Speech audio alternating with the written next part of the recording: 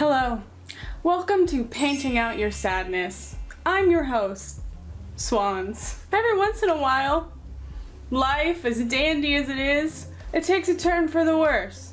And you get a little depressed and you feel a little sad. And I think the best way to handle that, instead of punching a hole in the wall or in someone's face, it's better to punch a hole figuratively into the canvas. As you can see, my canvas is a little bit small today. Coincidentally, how I'm feeling. So, I think it works great. And we're just gonna get started. We're just gonna fill this space with all of our sadness, and then hopefully we won't be sad anymore. Get up nice and close and intimate. I know intimacy can be quite hard when you're feeling sad. That's it. We're gonna start off by laying our background colors. Keep in mind that since we're painting on such a small canvas, we probably don't need as much paint as I used. I know some of you out there are thinking, Sarah, that's not actually a canvas. That's a piece of paper. It's a painting pad, okay? She's thick with 2 C's, and she's used for painting on. So, incidentally, you're right, it isn't a canvas, and that's just one more reason for me to be sad. If I drop one more paintbrush, I'm going to pick it up and continue my painting, because that's the constructive way to handle those emotions. Why so much black, you ask? First of all, that's a great question, thank you. And second of all, it actually depicts the way that I feel on the inside. I would tell you to follow the darkness and to let your hate consume you, but I'm pretty sure that's how you become a Sith Lord. So unless you want to become like a Sith Lord, I would say all good things in moderation. And I dropped another paintbrush. Don't worry about your blue slowly becoming more gray. You'll find that most blue days are gray when you're feeling this way. No need to run from reality. Coffee, to give you the much needed energy we're just getting out of bed is the hardest thing you have to do every day, let alone dealing with anything else. Isn't coffee just amazing? Because this is not a canvas, the paint dries really fast, which is not ideal. I often wish that I could get over things that quickly. It's often nice to listen to some sad music while you paint something sad. Listen to whatever music speaks to the way that you're feeling. It really helps those emotions get flowing. Do not be surprised if it also makes you cry hysterically. Not that I personally have any experience with that, but let's just say it can be very touching.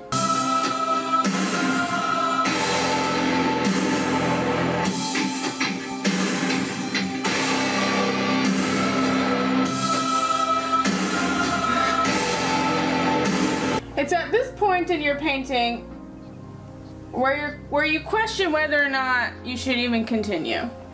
Always continue. See things through to the end. You know, my brother once said, "Hey guys, all Sarah paints is bloody women. Do you think there's something wrong with her?"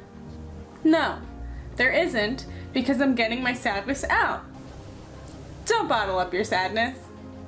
During sad painting, it can be helpful to ask yourself questions like, how did I get here?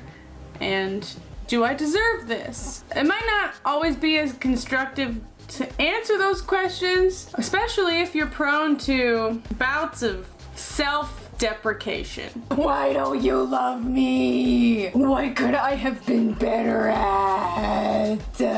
What could I have done differently?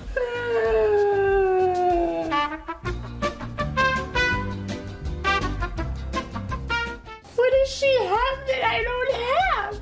It's certainly not the thickness. I mean, get up, come on, get down with the thickness. Your mother get up, come on, get down with the thickness. Am I right? So if your sadness painting isn't quite turning out the way you want it to, that's totally fine, because how did we get here in the first place? Because things didn't turn out the way you wanted them to. I personally think it really speaks to reality. It's nice in moments like these to have a really good dose of reality.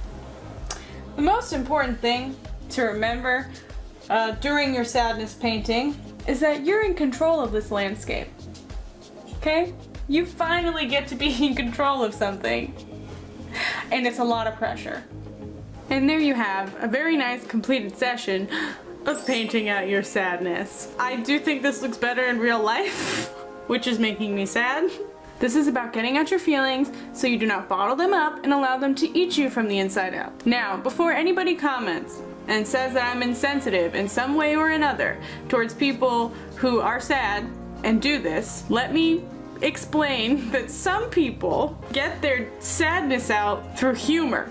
Humor can be a very helpful coping mechanism and tool instead of wallowing and drowning in sadness. I like to make a joke out of my feelings sometimes. But depression and sadness and things like that are very serious. I do not take it lightly. I do genuinely use art as a form of self-expression to keep me from going insane. So please remember, not everybody expresses themselves the same exact way, and I'm not making fun of you or anyone else. I am making light of a personal situation so that I feel better about it. Thank you guys very much for watching, and I will see you in the next video. Paint your sadness out, everybody. Okay, you can click all of my buttons. You can click my subscribe circle or the video or playlist that is listed. You will also find a link to my Patreon, where you can support me if you choose to. Bye!